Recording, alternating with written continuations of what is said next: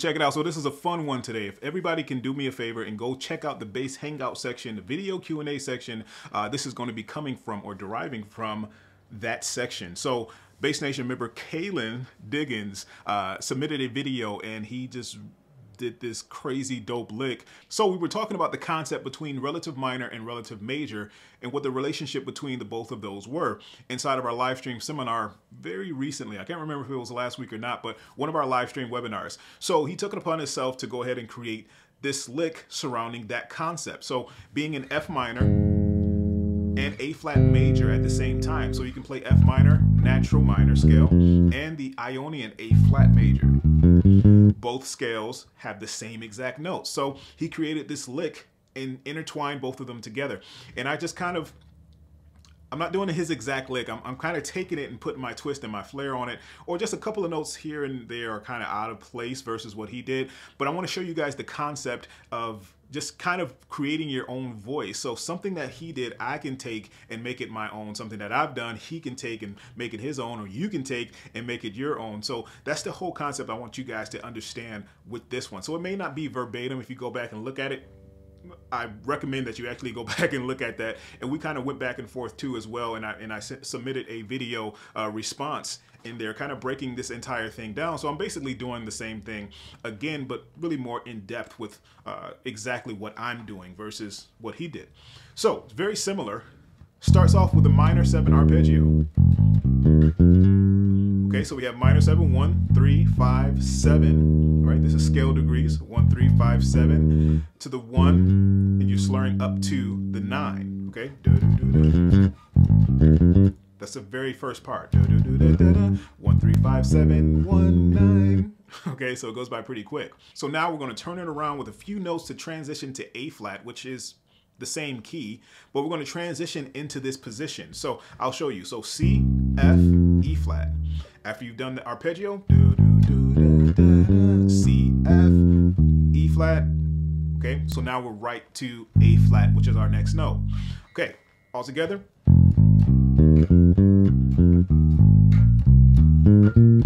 Okay, so this is just a series of arpeggios and triads going back and forth, and they work really well with each other.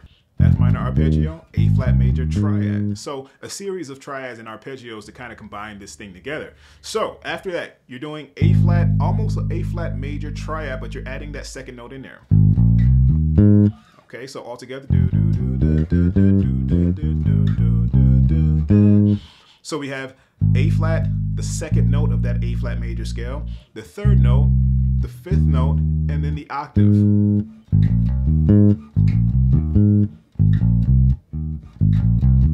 And you see I'm kind of doing an unorthodox fingering with this, just because it goes by pretty quick.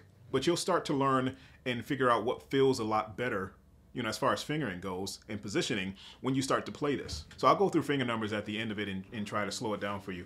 You can also slow it down too here in the bottom of the screen in that little wheel, and just kind of slow this whole video down. So the end of that last phrase in the beginning is, and then the end of the second phrase is, okay, so you get it, the difference between those two? Okay, so I'm gonna show you that. So we got A flat, second note of A flat, third note, fifth note, octave, 9, third note again. Okay, so third note, well, technically the 10th note, because we're up here, which is that C. Are we gonna hit the E flat, A flat,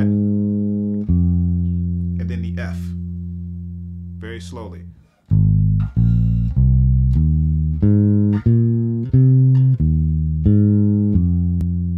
It's packed with so many different notes, and it's such a long lick, it can be easy to get off track or to lose track of where your placement is. So just take it slow, make sure your notes are coming out clean, clear, and precise like I always say. Okay, on to the next. I'm going to review that, and we're going to move on to the next section of this lick. So let me take a quick break for a second. If you guys haven't realized already by now, I'm breaking this exercise up into several sections. I don't know how many sections now, like 1, 2, 3, 4, 5. It's going to be like 6 different groups of sections. So this is an easy way to memorize a long lick like that, or a long fill. A long fill. So this is the way that I would execute that, or I would suggest that you try to execute this exercise or any long exercise like this. So let's keep going. let's keep going with it. Next section.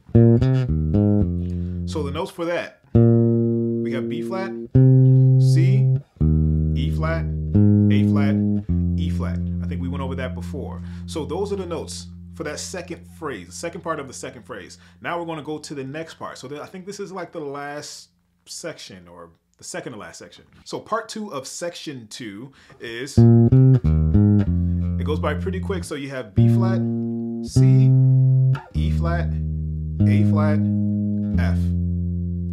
Okay, when you end that, you're going to go up to the G. Okay, so I'll show you.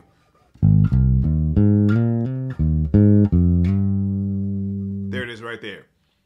Okay, so we want to do another arpeggiated movement.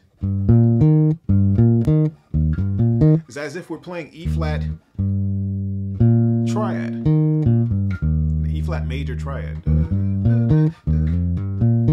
So we're playing so say for instance we're in E flat major, so we're playing the 1 of E flat, the 2 of E flat, the 3, the 5, and the octave. Okay, so let's put it all together. I know it probably sounds like, okay, where are you now? Doesn't really make sense. First part, F, A flat, E flat. Okay, so if you break it up into sections, you can think about it like that. So F is my starting point, A flat, E flat is not the starting point, but it's as if you're in E flat. So if you want to take just that little bit, just that section, and if you're a beginner trying to play this, stop. Just stop. It's going to be way too difficult. This is definitely more of an advanced lick, especially with the inflections and things that go on inside of it. But if you're watching just to watch this, that's great. But just take in, or just focus in on what I'm saying versus how I'm playing it, because this is all theory, right? F minor triad or F minor arpeggio, F minor arpeggio, A flat major triad,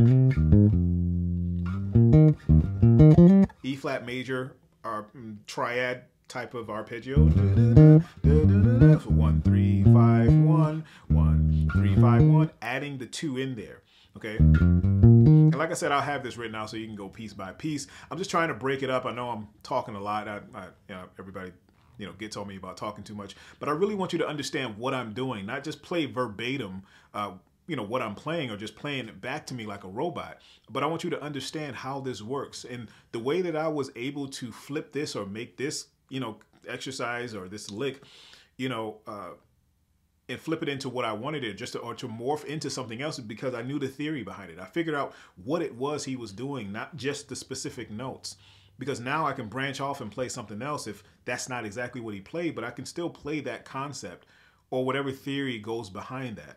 So F minor triad or F minor arpeggio with the 9 on the top and the octave, and then the A flat major triad with the second note, adding the second note, right? And then same thing with the octave, and then the 3 or the 3 of that. All right, now I'm playing the E flat major triad, or inversion of an E flat major chord. All right, but I'm able to say that or play something else because, like I said, I know where it comes from.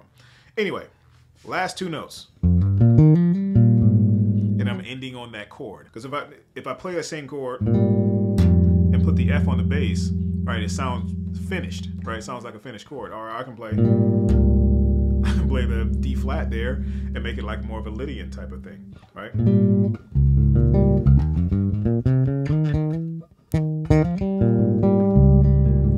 Or F minor. Anyway, now I'm going off. I'm going off, but that's where that chord derives from. But I'll give you the notes of that. So I have G, I have B flat, and I have A flat. Very weird chord, right? Hopefully you guys can get this. I want to hear you guys. I want to hear you tackle this or something like this. Take it and change a couple of notes about it, and add your flair and add your style to it. I would love to hear that. That would make my heart glad and happy.